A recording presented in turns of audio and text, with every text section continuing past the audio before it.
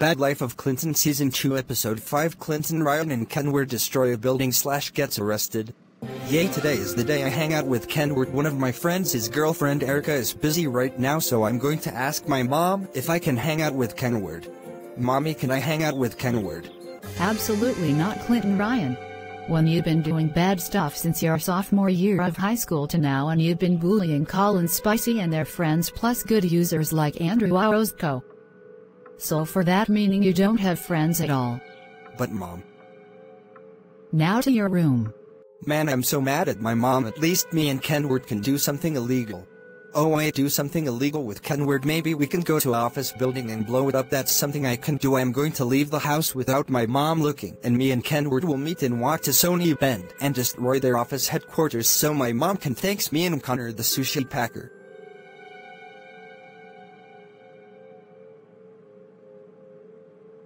Hey Clinten Ryan, I'm so happy you came.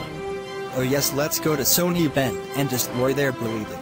Okay, let's blow up this building in 3, 2.1.0. Let's make a run for it.